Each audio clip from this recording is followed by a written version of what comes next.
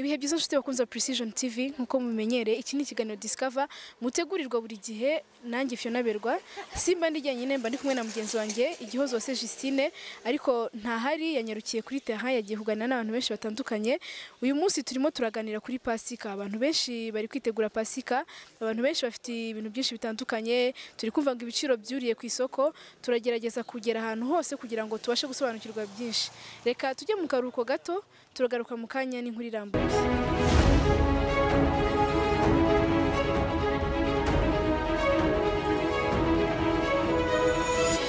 Pasika kuri wowe ni iki? Pasika kuri njyewe ni ibisanzwe wenda cyangwa se ntago ari ikintu gishya nubwo ibaho wenda buri mwaka ikaza tujuru buri mwaka.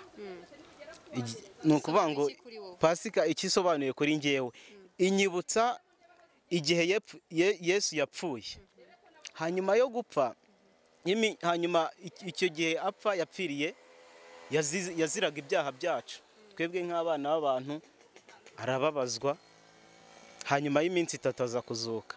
Nanjye wenda nk'umukristo ikintu nayivuga, ikintu inyibutsa mbega inyibutsa yuko Yesu yazize ibyaha byanjye.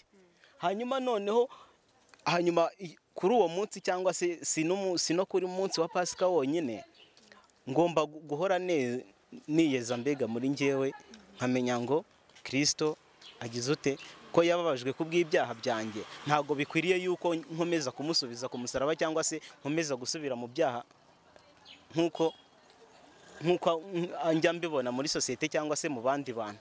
Ngomba kugira ute, ngomba kubizirikana atari uyu munsi wa Pasika gusa, ariko noneho kuri iki gihe cya Pasika noneho bikarushaho kunjyamo muri njyewe mu mutima wanjye, nkarushaho kubyakira cyangwa se nkarushaho kubyizihiza nkabikurura cyane.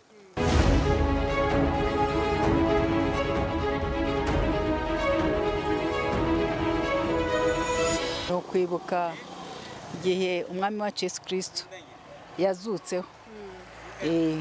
Hanyuma rero tugane ku isoko uri umumama ushobora kubuhaha, bajya bavuga ko kuri Noheli ibiciro bizamuka, ese no kuri Pasika niko bimeze? Kuri Pasika ntabwo ariko bimeze. Pasika urumva abantu benshi ntabwo bayitegura. Kubera iki batayitegura mbese? Ntabwo ari umunsi mwiza? Ntabwo bayifata cyo kimwe na Noheli. Kubera iki? Sinzi ari kubera iki. Ubwo ku giti cyose mu rugo bimeze bite wenda? Nanjye ni ibisanzwe. Ni ibisanzwe. Ariko Noheli mba nayiteguye nabyitayeho mbese. Nese ubona buriya ari Noheli na Pasika igikomeye ni iki? Kuko Noheli Yesu aba yavutse, kuri Pasika aba yapfiriye ibyaha byacu akanazuka. Ubumva ari umunsi ukomeye. Byose birakomeye. Kwibuka umunsi umwami wacu yavutse usibye ko atari umunsi yanavutseho. Ni anniversaire nkuko dufite anniversaire yandi. Urumva nshaka navutse nka 25 z'ukwa gatanu, ariko bakankora nka surprise le 21 gutyo.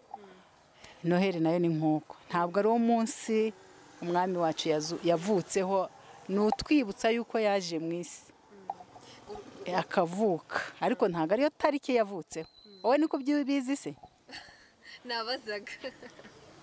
Hanyuma rero twibwirire, uri umukristo, ubona ubundi mu gihe cya Pasika abantu bakwiye kwitwara gute? Ko hari nk'abumva ngo ni Pasika akajya mu kabari bugake.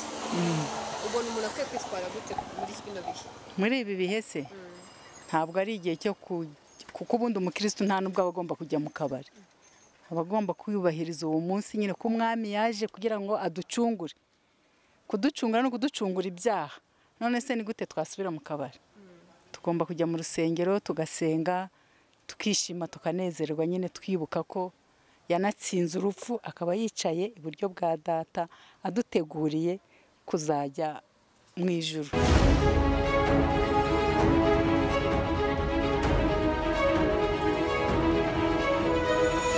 Tewe n'imyemerere yanjye nge Pasika kuri nge ntacyo mba numva nizihiza cyane. Kubera iki? Kubera ko Pasika ubundi abantu bakunze kuyizihiza cyane ni nk'abanyagatulika, wenda mu myemerere y'amadini, ariko nibo bakunze kuyizihiza cyane. None se ntabwo uri umukristo? Yes, ndi umukristo. Nese Yesu Kristo ntiyapfiriye abantu bose nk'abakristo nkuko mubyemera?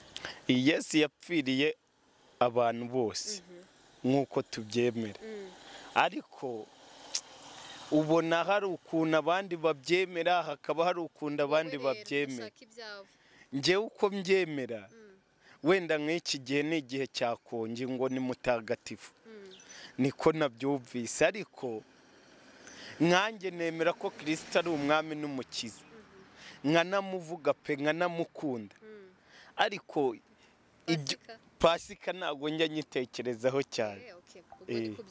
Hanyuma rero twigire ku myitwarire isanzwe y'ubuzima busanzwe cyo tubona ko mu minsi mikuru abantu bagira batya bakishima bakajya mu kabari bagasinda ubona ari ihe myitwarire umuntu akwiye kugira mu gihe cya Pasika nk'iki ngiki. Ubundi myitwarire umuntu akwiye kugira gusesagura si byiza.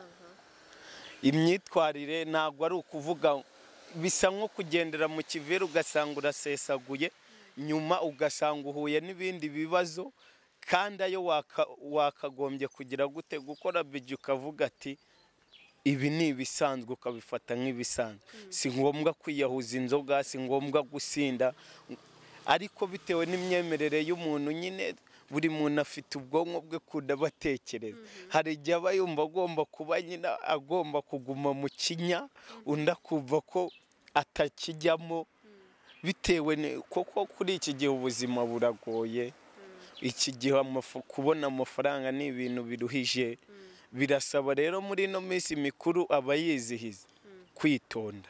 Murakoze cyane. Murakoze.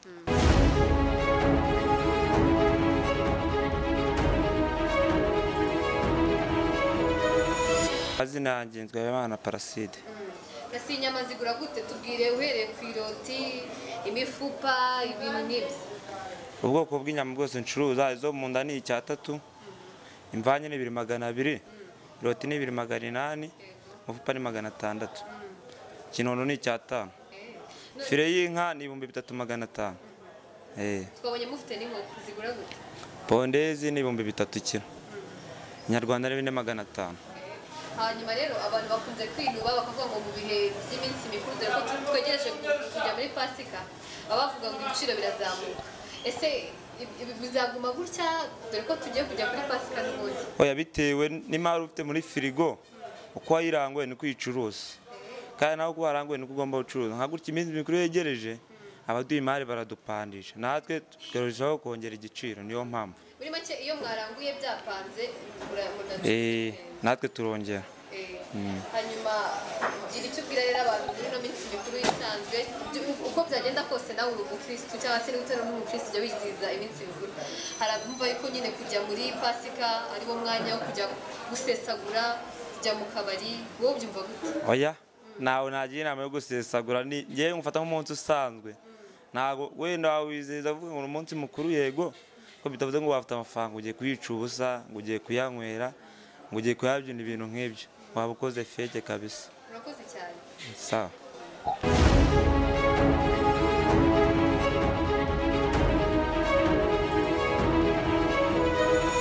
Mbera uri umukristo? Ndi umukristo. Pasika ivuze iki kuri wowe? Pasika kuri jyewe ni izuka rya Yesu. Niho munsi twibukaho amateka benshi babifata nk'amateka ariko si ibintu dufata nk'amateka ni ibintu by'ukuri byabayeho bavuga tuzi ko ari izuka rya Yesu. Iyo turibuka Pasika rero tuba twibuka izuka ryiwe.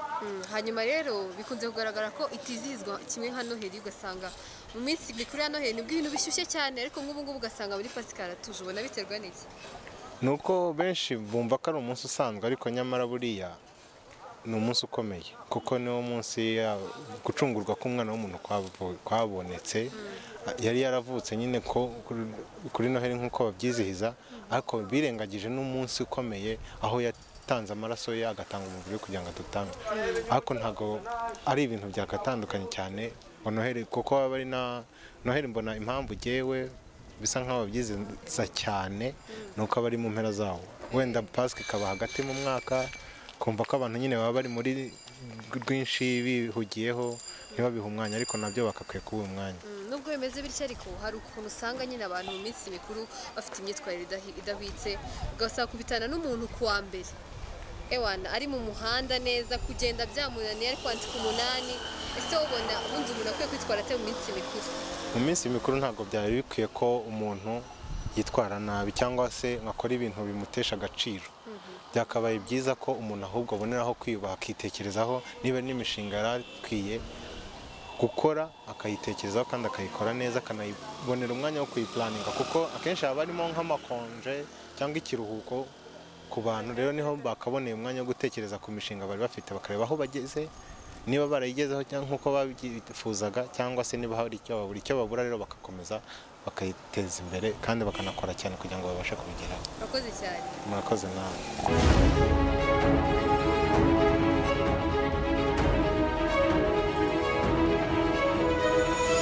ngaho guko rero murabyiboneye uko ibintu bihagaze hirya no hino ndetse n'uko abantu bari gutekereza kuri Pasika. Gusa ngiye kuri Pasika ni umunsi Yesu yazutse, yarapfuye nyuma y'iminsi atarazuka, yari yapfiriye ibyaha byacu twebwe abari ku isi twese. Ngira ngo rero mwabyumviye abantu bagiye batanga ibitekerezo bitandukanye, bamwe bavuga ngo gusesagura si ngombwa, abandi bavuga ngo bagomba gusohoka bakajya hirya no hino kuko ari Pasika. Ariko ngewe igitekerezo nabahereza nuko mwakwirinda gusesagura ndetse mukirinda no gukora ibintu byose byateza akavuyo. Urabona ko Pasika ni umunsi tugomba kwibuka ko Yesu yadupfiriye, nta kindi cyawo. Ngira ngo mwanabyibone nanone ko ku isoko ibintu bimeze nibisanzwe, nta cyahindutse kuko twaganiriye na bamwe mu babikora cyangwa se mu bacuruzi batandukanye.